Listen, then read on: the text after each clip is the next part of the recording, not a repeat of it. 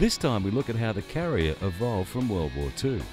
With dramatic advancement in air power and aircraft performance, dramatic changes needed to be made to the carrier for it to be a workable and efficient platform. We check out how rocketry and aviation are used in sea power.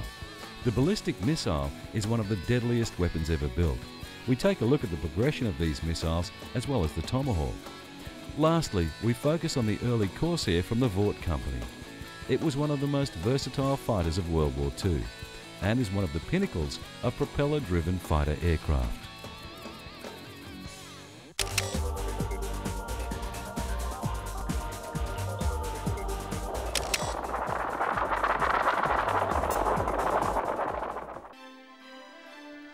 During World War II, two carrier groups met in the Coral Sea, and this was the first battle that was entirely fought with naval air power. The incident was fought by American and Japanese carriers, and it was this battle that proved the worth of the carrier. Today, the most powerful naval force is the carrier group, and only a few countries in the world have such battle fleets. Although the vessels themselves have great firepower, it is the air power that the actual carrier supplies that make the carrier group an ideal offensive and standoff asset. The dawning of the jet age and the steam-powered catapult saw many new ventures onto the carrier deck. Some of the most notable were the Crusader from Vought, the A4D Skyhawk by Douglas, and the Corsair II, also from Vought in the attack role. The Corsairs in particular went into service with the Marines as well and became celebrated in the air of Vietnam. Meanwhile, the Navy's jet fighter development came to the force with McDonnell's F4 Phantom.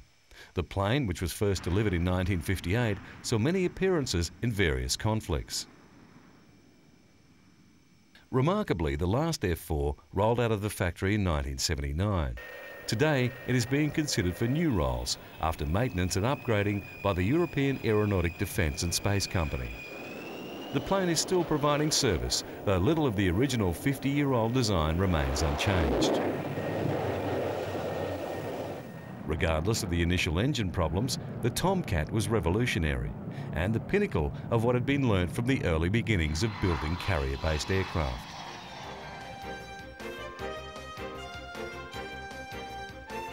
The difficulty with the advancement of carrier-based planes was that every step forward in aviation required changes to the actual carrier. With the development of the jet engine rose substantial problems. Jet aircraft were getting heavier and heavier with every new model. They also got much faster. This meant that their landing and takeoff speeds were higher and they required longer runways.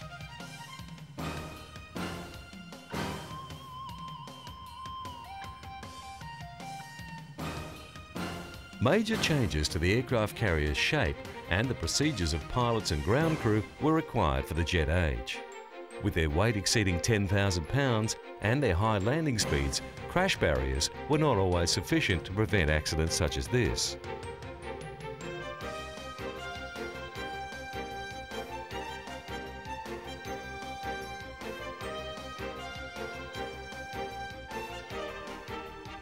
In the late 1940s, there was a huge increase in accidents involving planes slamming into parked aircraft.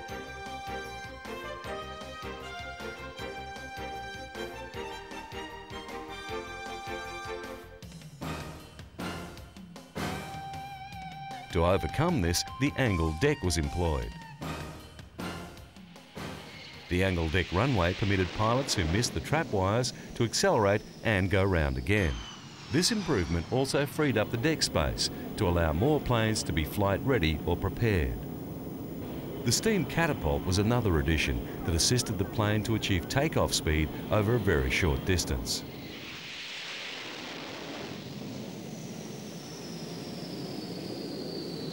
An F-14 requires about 1 mile of runway to lift off. On a carrier, this 30-ton plane is catapulted to 170 miles per hour in 3 seconds over a distance of 300 feet.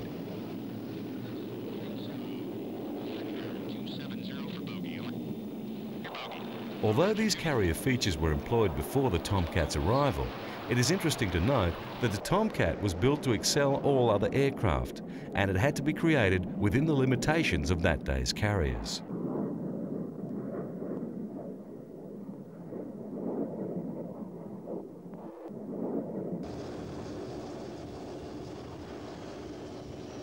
The plane, first delivered in 1972, became the mainstay of the carrier strike force.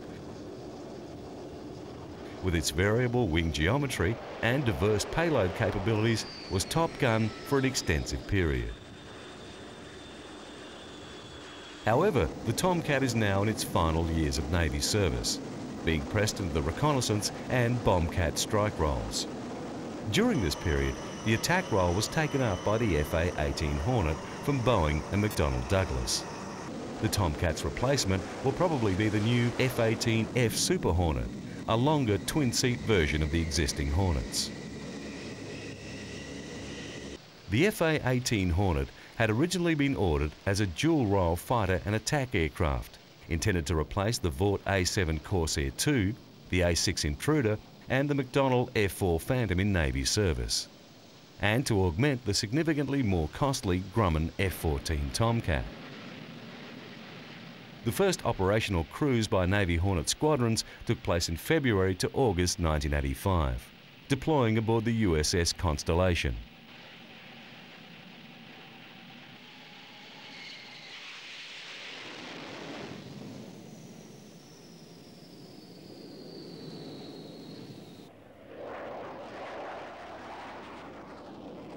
Today, the Hornet and the aging F-14s are the current fighter and attack aircraft on most US carriers.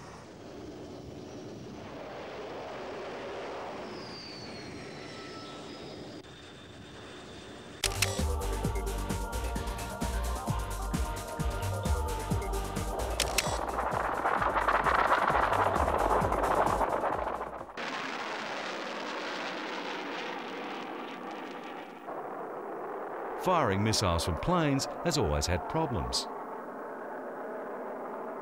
One of the major problems is the performance of the plane's jet engines when they are caught in the hot exhaust gas of the released missile.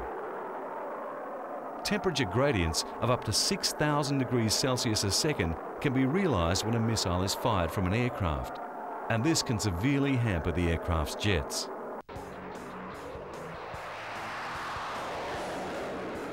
This is a Eurofighter. When a Eurofighter climbs into the sky, it takes a load of high technology aloft.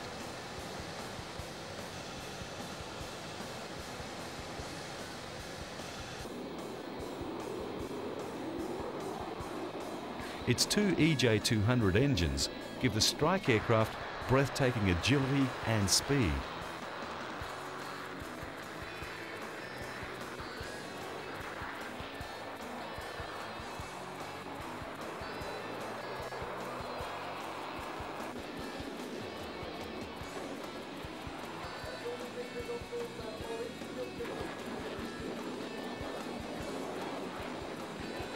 EJ200s are totally reliable, even when they're caught in the hot exhaust jet of a missile just fired. In a first for a European company, MTU Aero Engines has managed to simulate that situation on the ground, which saves customers much money. MTU's engineers have conceived an innovative test setup to simulate the temperature profiles and gradients involved in missile firing. At the heart of the test arrangement was a specially fabricated hydrogen burner installed in the front of the intake of an EJ200 production engine at a Munich test stand.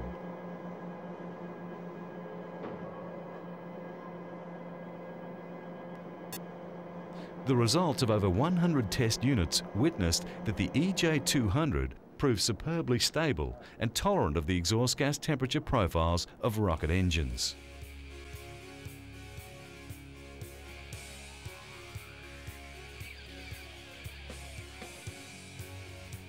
An impinging hot exhaust jet puts engines under formidable stress. The searing temperatures may cause an abrupt compressor stall, with the air no longer passing through the engine but being forced in the opposite direction, and the notorious engine surge condition occurs.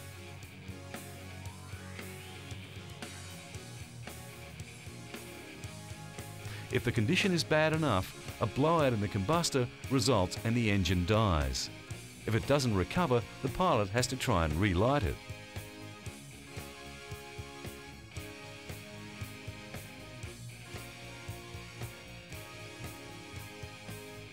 Previous tests were done in the air. Now they can be simulated in safety and in controlled conditions on the ground.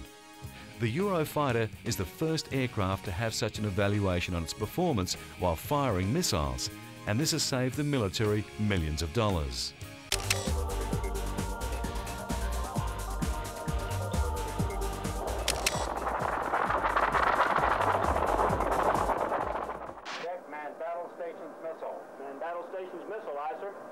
Perhaps one of the deadliest missiles ever built is launched from under the sea. This is a ballistic missile submarine. These submarines were first deployed by the US Navy during 1960 and were armed with the Polaris intercontinental missile, and later the Poseidon. The latest version of this type of weapon is the Trident. The Trident missile is an intercontinental ballistic missile, or ICBM, and is armed with nuclear warheads. The Trident was built in two variants. The one, C4 UGM-93A, and two, D5 UGM-133A. The C4 and D5 designations put the missiles within the family that started in 1960, with Polaris A1, A2 and A3, and continued with the 1971 Poseidon C3.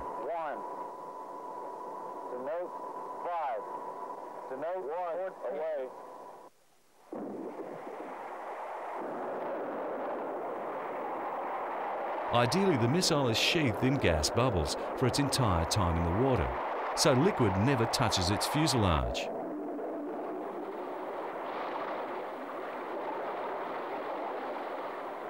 The launch from the submarine occurs below the ocean surface. The missiles are ejected from their tubes by gas pressure created by a gas generator, a solid fuel rocket motor attached to the bottom of the missile tube and exhausting into it. Both Trident versions are three-stage solid propellant inertially guided missiles, whose range is increased by an aerospike, a telescoping outward extension that halves frontal drag. After the missile leaves the tube and rises through the water over the submarine, the first stage motor ignites, the aerospike extends, and the boost stage begins. The Trident is carried by 14 active US Ohio-class submarines and 4 UK Vanguard-class submarines. The Tomahawk land attack missile is a long-range, all-weather subsonic cruise missile with stubby wings. Introduced by General Dynamics in the 1970s, it was designed as a medium to long-range, low-altitude missile that could be launched from a submerged submarine. It has been improved several times and is now made by Raytheon.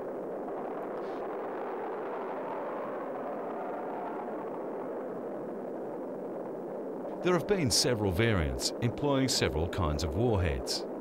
The operational versions include the unitary conventional land attack, TLAM-C, the bomblet dispensing land attack, TLAM-D, and the nuclear land attack, TLAM-A and TLAM-N. There is also the Tomahawk anti-ship missile, TASM. By far the biggest improvement is making the Tomahawk network-centric warfare capable, using data from its multiple sensors, such as aircraft, satellites, foot soldiers, tanks and ships to find its target. The tactical Tomahawk can be reprogrammed in flight to attack one of 16 pre-designated targets, with GPS coordinates stored in its memory or to any other GPS coordinates. Also, the missile can send data about its status back to the commander. It entered service with the Navy in late 2004.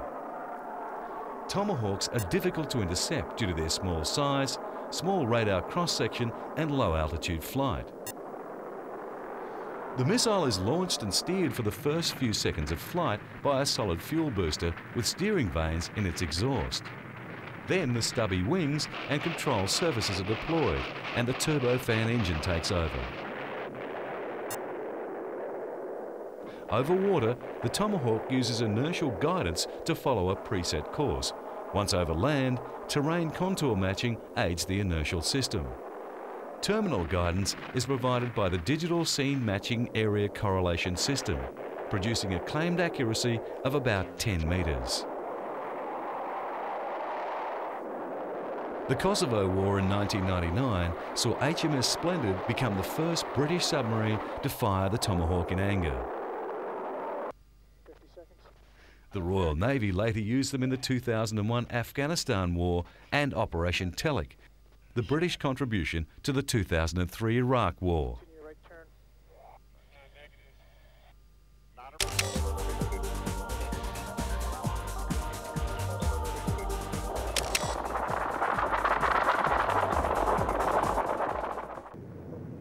The new F4U Corsair 1 became America's first 400-mile-an-hour fighter. Unfortunately, its performance caused questions over the Corsair's safety and led to it only being assigned to land-based operations initially.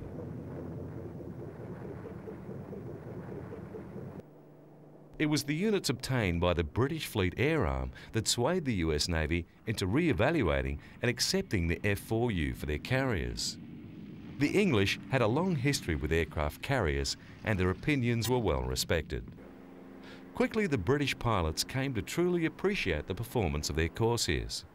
With some modification to the landing gear to reduce the bounce and the adoption of a curving approach on landing to maintain the pilot's visibility, the F4Us went into operation. One other modification was required, removing 4 inches off each wing for storage, so as to fit below decks on the small English escort carriers.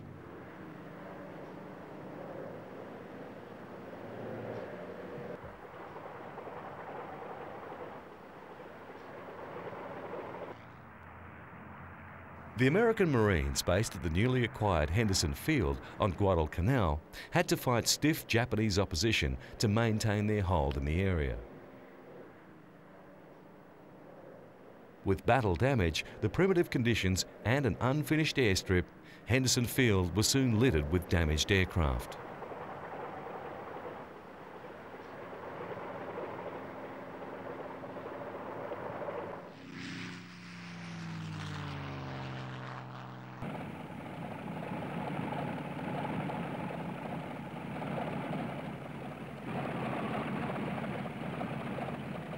On the 12th of February, the Marines received their first F4Us, and on the first day, most pilots logged over 9 hours in action. From the British results and the enthusiastic reviews of the Marines in the Pacific, the US Navy began retesting the F4U in April 1944, and they were eventually cleared for carrier service. This proved timely as the Japanese war machine was now employing the desperate kamikaze operations, and the Corsair's power was sorely needed. During the course of the Pacific campaigns, the Corsairs maintained a loss ratio of over 11-1, an impressive legacy even by today's standards. The end of the war coincided with the crossroads in engine technologies. The new jet engines were in, and propellers were old hat. As a mark of their abilities, the Marines and Navy kept their F4Us when most of the other models were simply scrapped. Comparing the planes of the day against the new Phantom, the Corsair was only 30 miles an hour slower, but had almost twice the range and could carry significantly more load. This would prove to be a wise choice, with the Korean Peninsula only a short period away.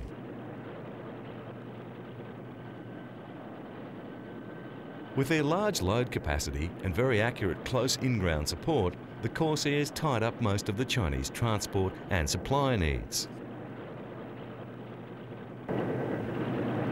The combination of American aircraft and their carriers gave the US and their allies virtual air supremacy. The Marines' efforts in Korea shine with the merits of the Corsair. The planes handled the extremely basic conditions on the matted strips with ease. The cold, though, was another matter. With the weather this extreme, the plane simply froze up. Even the Chinese could do little when it was this cold. As a mark of their worth, during the first 10 months of the war, the Corsairs flew 82% of the close-in tactical support missions. One squadron flew over 1,100 missions in a month.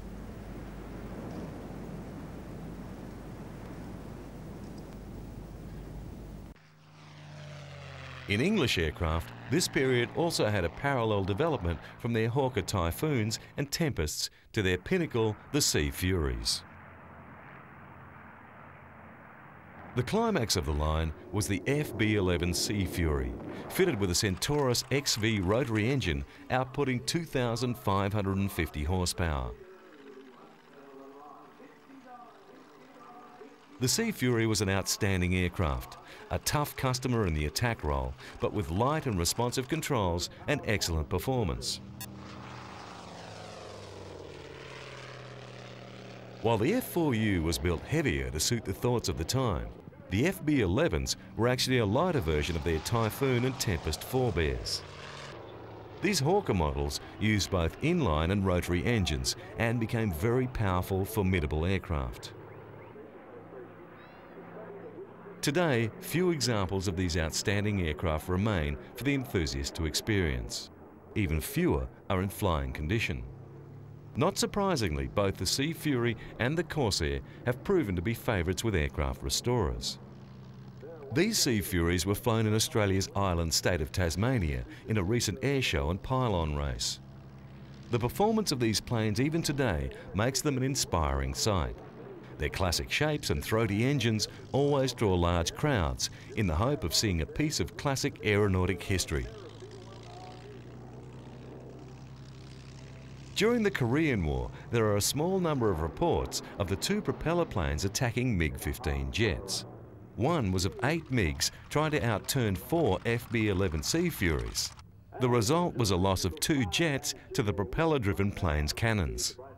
2 other MiGs were damaged, while the Sea Furies returned safely to their carrier. The era of a propeller fighter being launched from the rolling deck of an aircraft carrier continued up until the Vietnam War. They were superseded by the technological advances of the computer and the missile. The images seem to conjure romantic notions of sacrifice and honour, mixed strangely with the horror of war and the sadness of loss.